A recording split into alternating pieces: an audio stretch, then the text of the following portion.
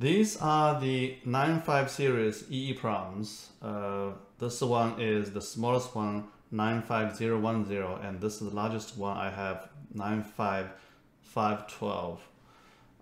They use the SPI interface, and in the 1.50 I have added all these chips supported.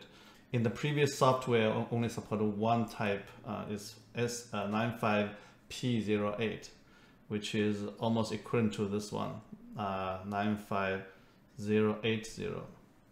So if this chip is on the board, you can directly make the contact with this kind of a clip.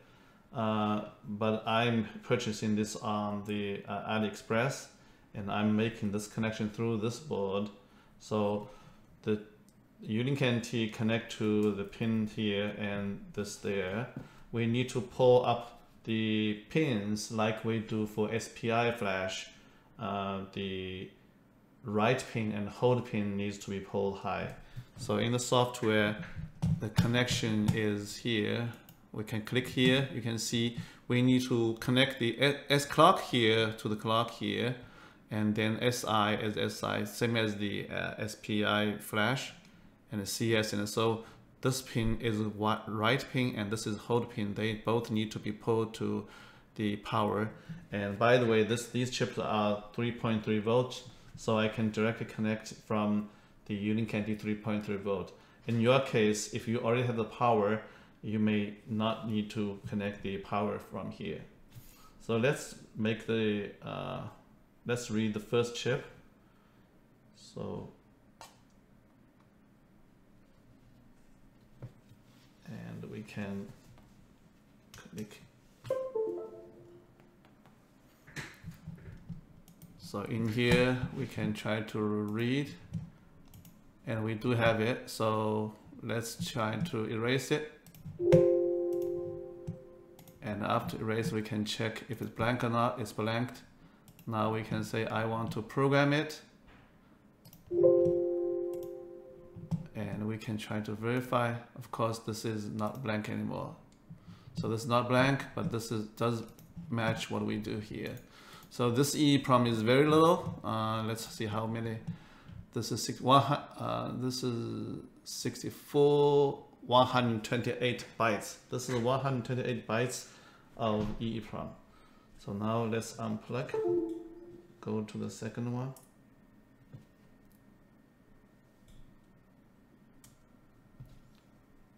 So read the 020.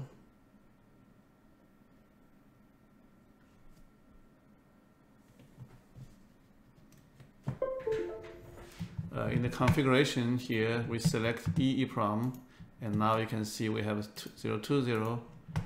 Let's read it. Let's see if this is make good contact. It is. So if you click the blank, check now it's not blank. Now let's erase it. And blank, or you can read it. So this is OFF. This is 250. Let me check. This is 256 bytes. So let's write it and verify. Yes. Let's move on to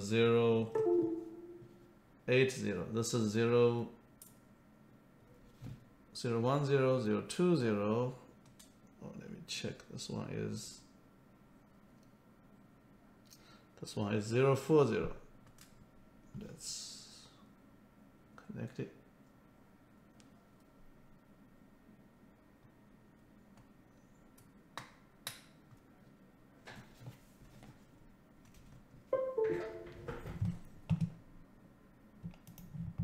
Zero 40. Let's read it. Do we have?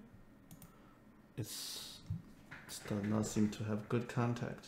Let's check. We can use the write command to see if we have good contact. This does not have good contact. Let's try again.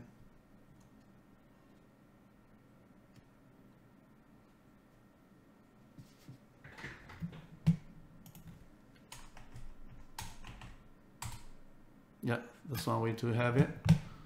So we can try it. Let's read it. We have some data there. By the way, this is 128, 256, 512 bytes. So this is 512 bytes. Of course, there's some data there. It's not blank. Let's erase it. Erase it and blank check. It's blanked. If we read it now, it's all empty. Yes, and then we can program in there and verify it. It's okay. So now let's move on to the next chip, which is 1 kilobyte, which is called 080. By the way, there are two types of 080. One is ST95P08. A slightly different algorithm. If you look at here in the configuration, we do have the ST95P08. This one and the other one has slightly different address, but in this chip is using this configuration. And now we can read. See if we have read 1 kilobyte. No. I think we don't have good contact, so let's.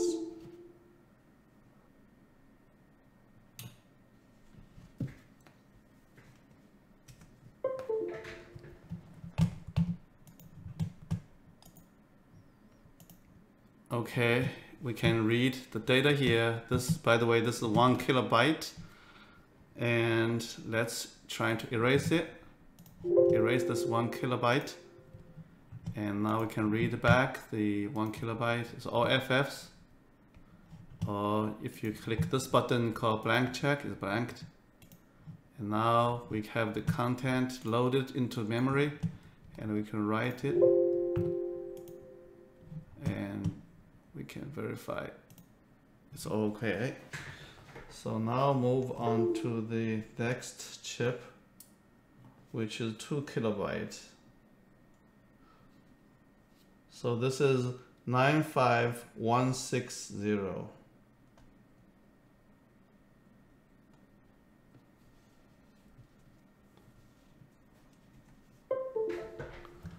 Go to the configuration, 95160 here. Let's read it. Do we have the data? Yes, we do. So this flash has the size of 2 kilobyte. So blank check fail. Let's erase it. Erase. And blank check will pass blanked. Now let's write to it.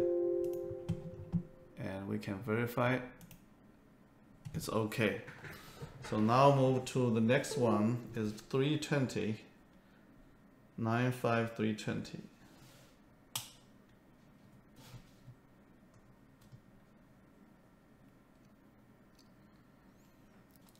This is 95320.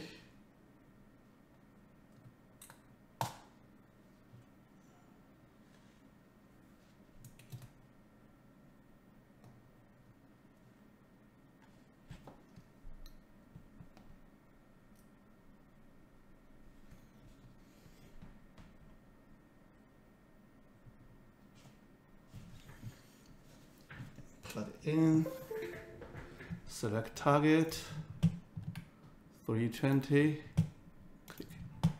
We can read, we have data here. So blank check fail, erase it, blank check passed, and now we can write, and we can verify. So this is, we can see the clock is a little bit high now. It's using 9 megahertz. We can try using 18 megahertz, see if it works. Okay, so we can see verify. Yeah, still work. So erase it, and we can blank check, blanked. So write to it. If you compare the writing speed, they are almost identical, slightly difference, because majority of the time it's waiting for the EEPROM to be programmed. So even though we select the higher clock speed, we do not achieve high writing speed. We may slightly be a little bit faster in reading speed. So verify. You see this is from 0 reading. Let's check. 007, 009, almost identical.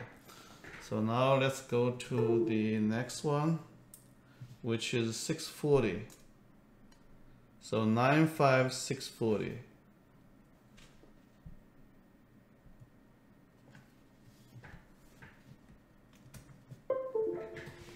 And we go to configuration, 640. And we can try to read. Let's see. Oh, the data is here. Perfect. So let's do blank check, failed, erase it. And blank check passed. So now verify should fail because we haven't programmed it. Now let's write it. And let's verify. Perfect. So 640. Now go to the 95128.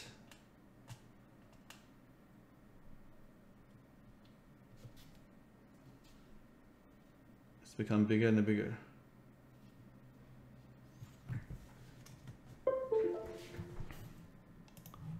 So 95128. And let's read. No read, or it is a read, I don't know. Let's load the data and see if we can program it.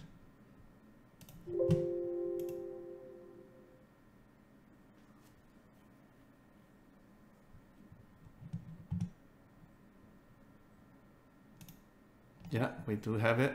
So, wow, we don't have any data here. Let's write.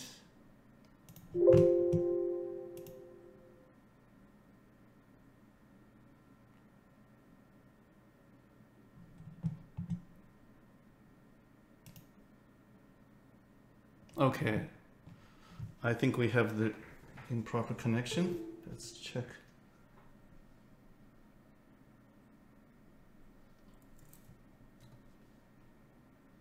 Oh, it's reverse, chip reverse. We may burn the chip.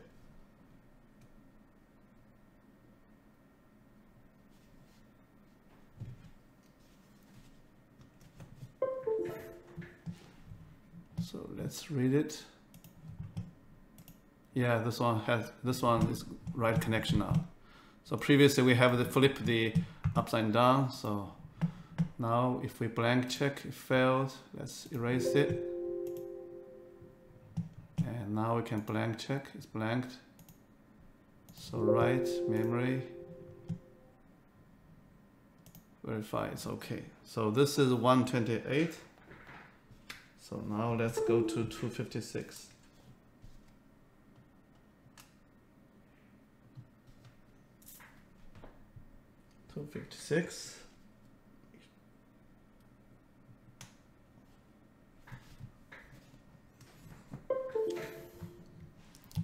We go here and select the 256.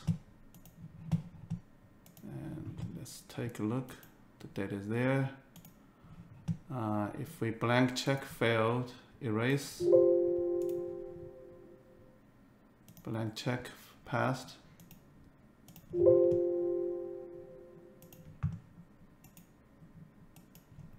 And we can verify they are good. So the last one is the biggest EEPROM we have, which is 512.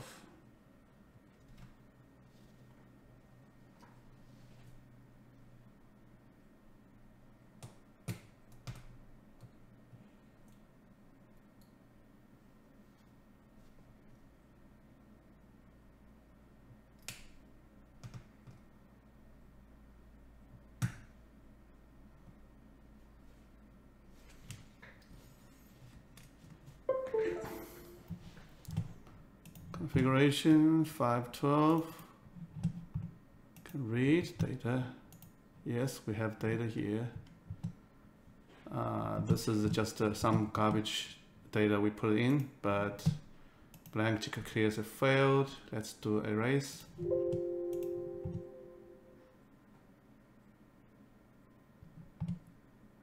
blank check now passed. Let's put this data in. We do a write.